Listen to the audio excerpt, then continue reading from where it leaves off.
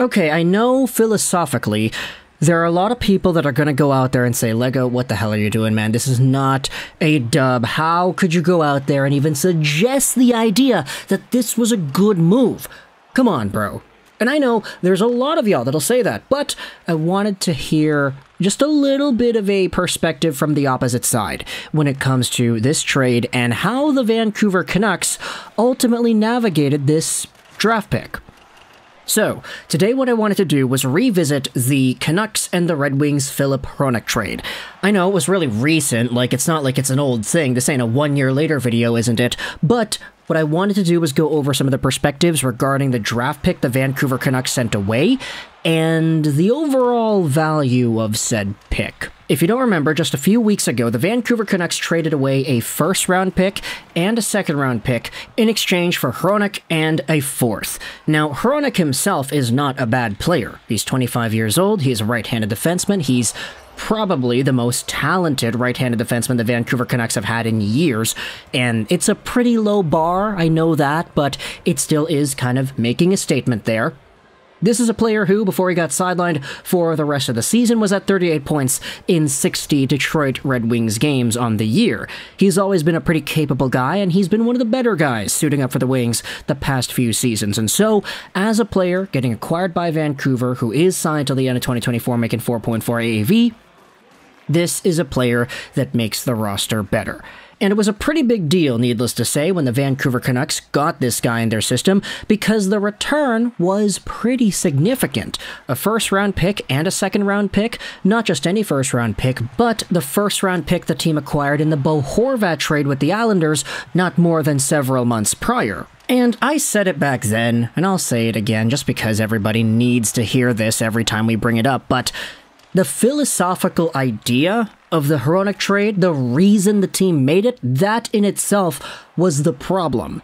Not Filip Hronek himself as a player. We know Hronek is talented, we know he's young, we know he has a good career ahead of him, he's probably going to get points, and he's probably going to be a talented player on the right side with Vancouver. But the fact that the Canucks made the trade in the first place was questionable, and that was the biggest thing here. Why trade away a first-round pick in exchange for a guy who is already in his prime right now, and whom you're going to have to re-sign, and with a trade like this, you're sort of signaling that the intent is to win immediately rather than waiting a little bit, which, I mean, look, with guys like Petey and Hughes and Miller on the team right now, it sort of makes sense why they're doing it. I'm not necessarily agreeing, I'm just saying it makes sense, but we had radio hits like the one that Thomas Drance did right after the trade was made on Sportsnet saying, hey, why are they trading away a first-round pick in the midst of a quote-unquote rebuild? Either way, though, what I wanted to do was revisit that trade. Not because Filip Hronek himself is doing well or whatever, he's actually out for the year. He had 1 point in the 4 games he played with the Canucks, which isn't an amazing point production total, but you could definitely see that he was the best right-handed defenseman the team had in that 4-game stint. It just didn't really work with him and Hughes on the same power play unit, to be honest.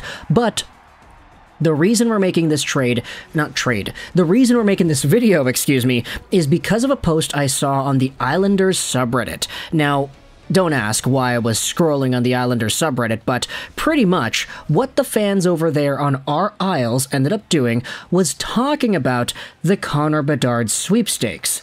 And the reason this relates to our conversation about Hronek is because the Islanders' first-round pick was sent over to Vancouver, which was then sent over to Detroit. Let's read this post made on the Isles sub.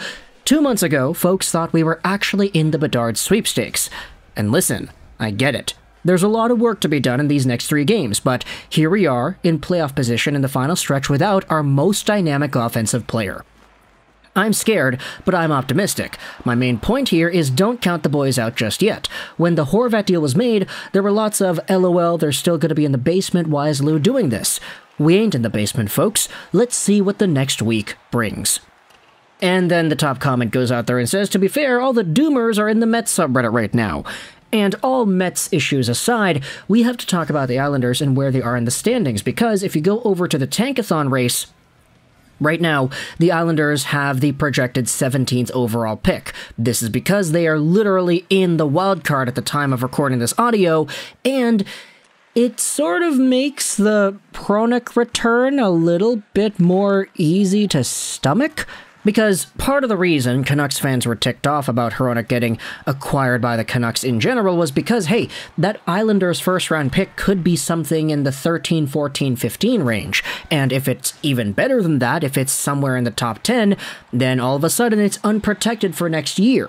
Which means that if the Islanders crap the bed again next year, then hey, you have yourselves a pretty good pickup. This could be like the San Jose Sharks first in 2020 getting sent over to Ottawa and them selecting Tim Stützle as a result. That was one of those moves.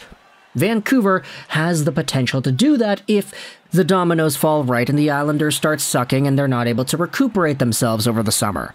But with hindsight included, we could see that this has not been the case. And I know it's biased to go out there and say, Lego, you're talking about this from the perspective of hindsight being included.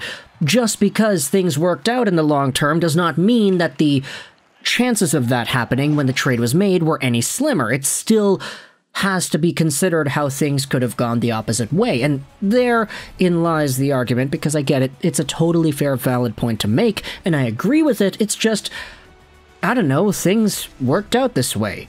The Islanders are probably going to find themselves in the postseason, knock on wood, they end up missing out, and let's say they get to the third round. Let's say they go out there and go on a run. Then all of a sudden, this draft pick is 17th overall, maybe 18th overall. If the Islanders win, then hey, okay, that pick becomes 29, 30, 31 overall-ish. So, does it feel a little bit better if you're a Canucks fan, thinking about the idea of trading away a 31st overall pick for Filip Hronek rather than the 13th or 14th overall pick a lot of Canucks fans were hoping that pick would have been instead? The Islanders have been winning, and they've been doing so without Barzal. And this is part of the reason I was also so hesitant to being excited about an unprotected 2024 first for the Islanders, because we've been saying this the entire time. As long as Lou Lamoriello is around, the Islanders are going to try to contend. And next season, if you have a team that has Barzal, hopefully healthy, Bo Horvat, hopefully healthy, and Ilya Sorokin, hopefully healthy, then there's no reason that the Islanders should be bad enough to justify projecting their 2024 unprotected pick to being somewhere in the top 5 or whatever, like the Ottawa Senators San Jose situation from a few years ago. There's no reason to believe that's even a possibility with this team being in the position they're at. They're going to try to contend, and they've got good enough players that if Ilya Sorokin craps the bed so hard that this team is like bottom 5 in the league, then I'm gonna eat my hat. That's just so improbable to me, thinking about that type of outcome. And so, with all of the hindsight included, does it feel a little bit better now? Does the Filip Hronek trade sit in the brain a little bit better than it had before? That Islanders pick is a lot worse now than it was a few months ago, so does that change your perception of the trade today? Let me know your thoughts in the comment section below about Filip Hronek and his short stint as a member of the Vancouver Canucks. Do you like what you see? Do you think he's got more to improve on? Do you think the Canucks had themselves a good enough reason to make this trade? Do you believe in the Islanders to keep on winning and stay in the playoffs? And if so, does that change your perception as to how everything went down with this trade, with the Hronek deal, etc., etc., etc.?